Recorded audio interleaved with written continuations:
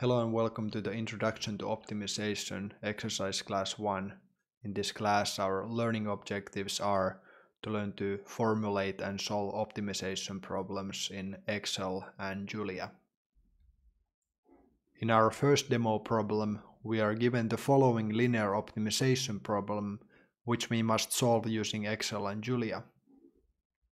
We can solve linear optimization problems in Julia using the JUMP modeling language here and the CBC solver.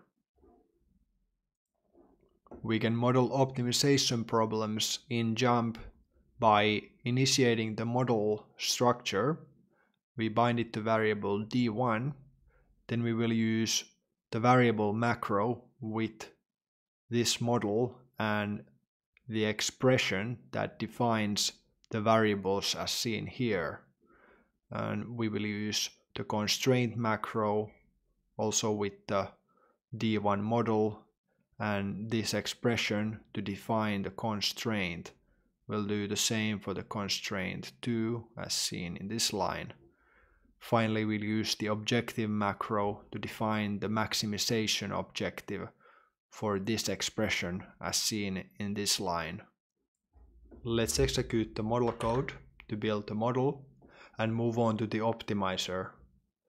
In order to optimize the D1 model, we must define the optimizer using the optimizer with attributes function with the CBC optimizer, and then using the set optimizer function for the D1 model with this optimizer. Let's execute this code and now optimize the D1 model with the optimize function. Finally, we can extract the optimized values for the variables x using the value with the vectorized dot syntax and then printing the optimized values.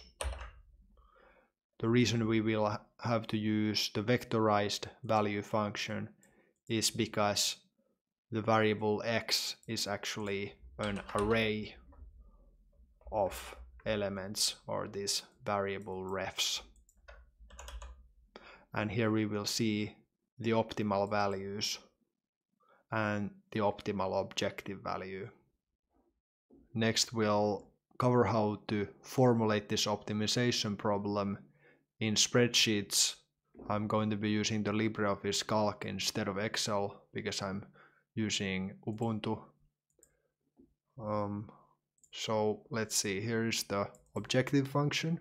We can check this cell and it is formulated as 3 times this cell plus this cell, same as this objective function. And then we have our constraints like here and this expression. Let's navigate to the tools and select the solver. Target cell will be our objective function. We maximize, changing cells, select these cells, then the constraints like so, this one, and let's press solve, and we get the same results as we did in Julia.